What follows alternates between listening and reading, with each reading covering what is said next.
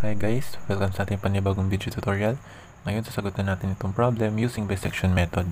And yung problem natin, find the root of the equation f of x equals x cubed minus 4x minus 9.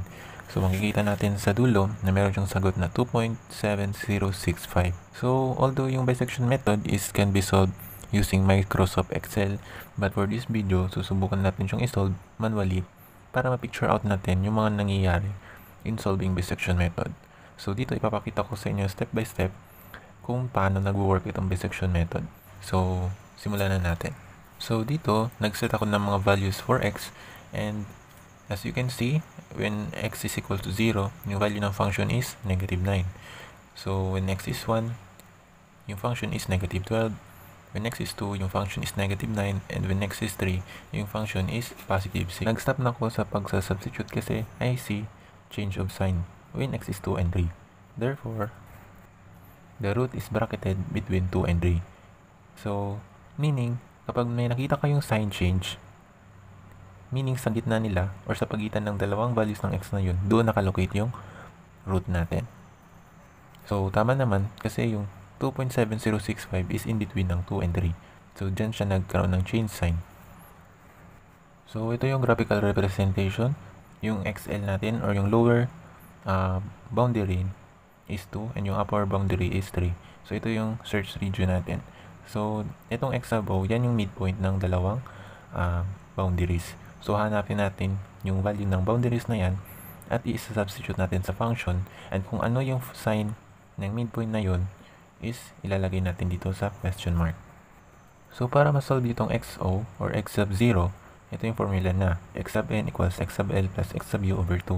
Or ipa-plug lang natin yung nakuha nating data, 2 plus 3 divided by 2, yung x sub 0 natin is 2.5.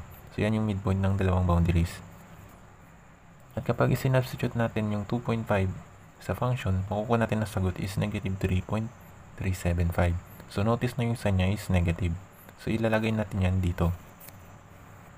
So, ito na nga siya, negative. So, from larger search region, nahati siya sa dalawa. And then notice, nandito ako nag-shade kasi dito nakalocate yung root. Kasi dito na yung sign change natin. So, dito sa kaliwa, walang sign change kasi they are both negative. Ibig sabihin, wala dyan yung root. So, yung root natin is in between ng negative sign and positive sign. So, dito siya sa shaded area. Therefore, we conclude na yung root is bracketed between 2.5 and 3. So, after this iteration number 0, so, pinil up ko lang siya dito sa table na yung x sub l natin is 2, x sub u is 3, yung x sub n natin is 2.5. And then, kapag sinubstitute natin yung x sub l sa function, nakuha natin na yung f x sub l is negative 9. And then, yung upper niya, kung yung x is 3 is 6. And yung x sub n, which is negative 3.375. Now, we can proceed to iteration number 1. Additional lang pala, now na ito na yung shaded area natin, pwede na natin palitan at iset yung 2.5 as our x sub l and yung 3 as our x sub u. So, kanina kasi, ito yung x sub l natin, which is 2. Now na, hindi ito kabilang, so therefore, we set 2.5 as the new x sub l. So, for iteration number 1, we have x sub l equals 2.5 and x sub u equals 3.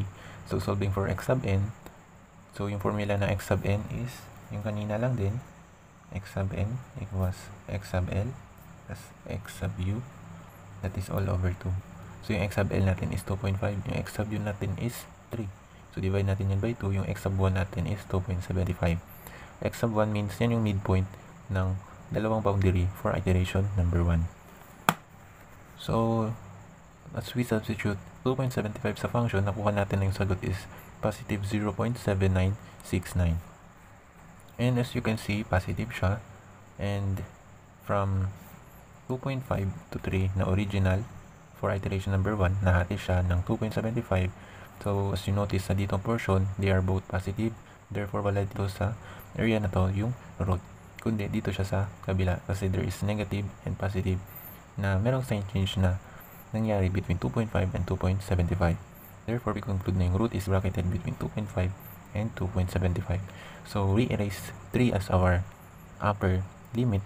Now, we set 2.75 as our upper limit in the next iteration. But first, kailangan mo natin i-fill up yung data na nakuha natin sa iteration number 1 dun sa table. So, ito na siya guys. So, yung value, so yung 2.5 na yung XL natin and 3. So, yung value lang nila dito is pareho lang. So, ito mapupunta na dito. Ano yung 6 remain? Kasi yung 3 remain lang din. And then yung 2.75, ito yung value niya sa function. So, sinubstitute natin siya dito.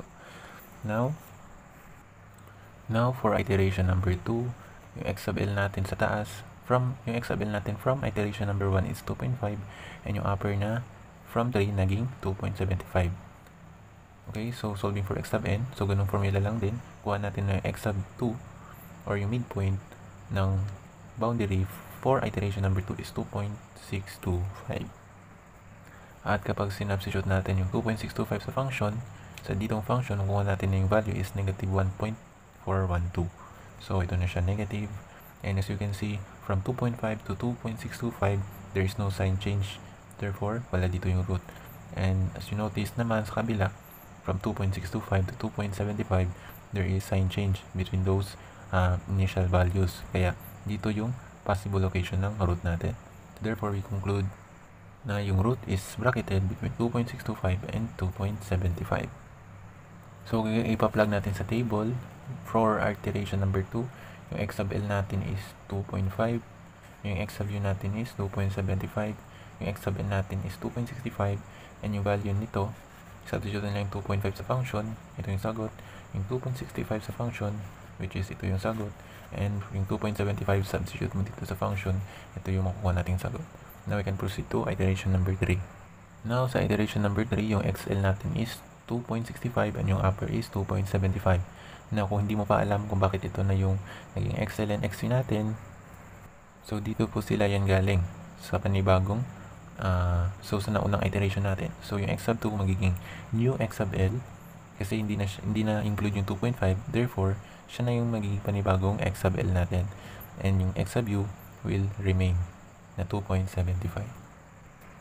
So yung midpoint nila, or also known as x sub 3, is 2.6875.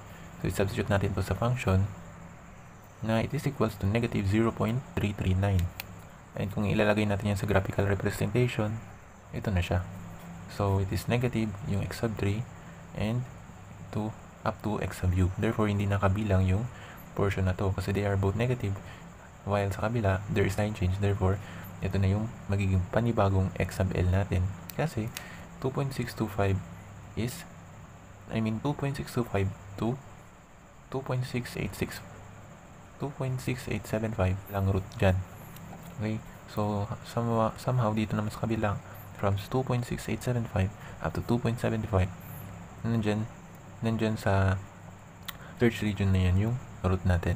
Okay, so therefore, ito na yung magiging panibagong x sub L natin, and yung x sub U will remain. So, ito pa pala, the root is bracketed between 2.6875 and 2.75. So, i-fill up lang natin yung x sub 3 sa ating table. So, okay, ito na siya. Yung x sub L natin for iteration number 3 is 2.625, yung x sub U, 2.75, yung x sub N is 2.6875, yung value ng x sub N natin is negative 0.339.